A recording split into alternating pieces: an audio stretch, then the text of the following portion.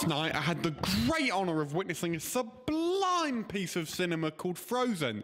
I know it's not the one you are currently thinking of in your head. Let it go, my arse. I'd hold on tight if I were you! The aforementioned Frozen I'm speaking of is a horror film from 2010 directed by Adam Green. So what's it about? Well, it's very simple.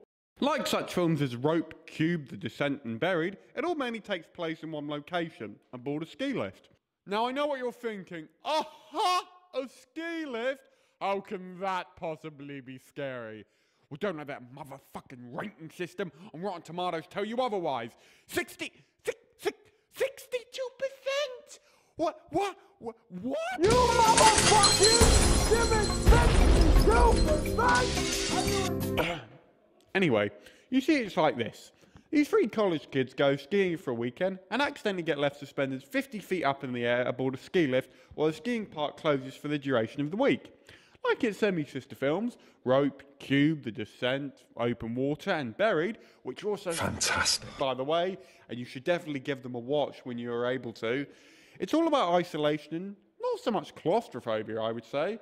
I would say more agoraphobia, actually, in this case. It encapsulates really great feelings as well, such as helplessness, loneliness, and isolation, capturing our worst nightmare, and basically a very real nightmare that every human being on the planet shares.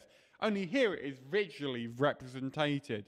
That nightmare of being able to do nothing while your body slowly starts to die over a certain period of time. Sound familiar, doesn't it? I've fallen. And I can't get up! The atmosphere is also outstanding. The swirling snow creating a devilishly simple backdrop / threat. And the music helps to create the atmosphere also really well. The music grabs you by the balls and makes you its bitch for an hour and a half, not loosening up for 1 second. And with the minimal sound effects, the director is able to create great heart-stopping moments with a simple creaking of the ski lift or the wind rocking the lift back and forth.